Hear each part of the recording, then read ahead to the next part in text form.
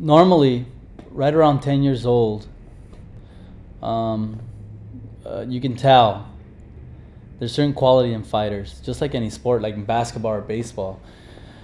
The movements, reflexes. You're not really going to tell too much about power, but some kids actually at 10 or 12 years old, they do seem to hit harder than other kids. And that's a quality, obviously, that in the pros is it's very attractive. Right around 15 years old, as a promoter, you can start looking at kids when they're right around 15, 16 years old. It's right before they go into the open division, and they have to be at least 16 in most countries, and I think it's 17 here in the US to be able to participate in the Olympics. So that's right around the age you start looking at. Anything before that, anything could happen. A lot of kids get bored with boxing. I've seen kids before, in my experience, that started boxing when they were right around 8 years old, and by the time they got to 11 or 12, they left boxing. And they had a lot of potential. They're very good. They're very good boxers right around that age, and then they just gave up. They gave up on boxing because the discipline is so hard.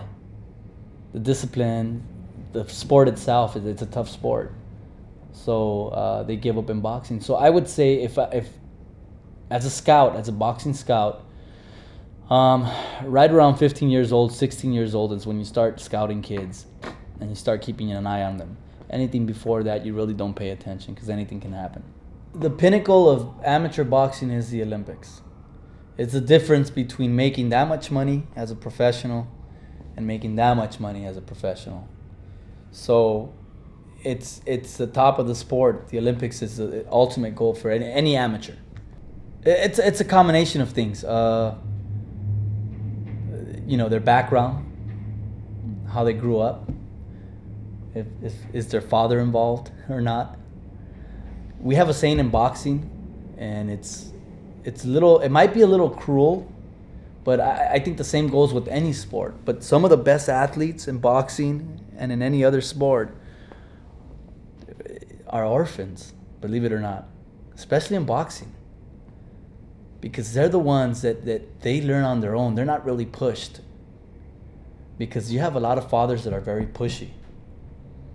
But some of these fighters that have grown up without their fathers, they're doing it because they want to.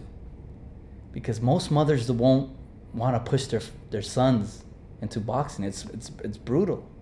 It's a brutal sport. But a lot of these kids, they're doing it because they have the love for the sport. They have the desire. And they're the ones that are getting up every day and doing it because they want to. Well, there's a certain standard that we go by in the business. But it really depends on the fighter. It depends what kind of fighter he is. If it's a fighter, like I said, that's coming out of the Olympics, the sky's the limit. It's negotiable.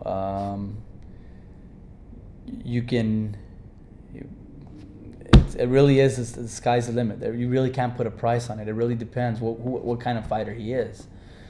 But if it's a kid that is not coming out of the that he didn't make the Olympic team and is just becoming a professional, coming out of the amateur ranks, normally they can make anywhere from $100 a round to like $200 a round. Right around there. And they normally start fighting 4-rounders or 6-rounders, so they can make anywhere between $400 or $500 to $1,000 starting off. Most of the successful fighters came from nothing, and most Latinos are poor. So it's a way out of the ghetto. It's a way out of poverty. And that's why they're successful, because nobody likes to get hit. It hurts. There has to be a story behind every fighter. You have to be able to make a connection with the fans that are going to be buying tickets, with the fans that are going to be watching on television. It's kind of like a football game. Let's say you're from Chicago and the Chicago Bears are going to be playing. Well, they're from Chicago. So obviously you're going to want to watch the Super Bowl. They make it to the Super Bowl. So it's kind of like that. You got to have some sort of connection.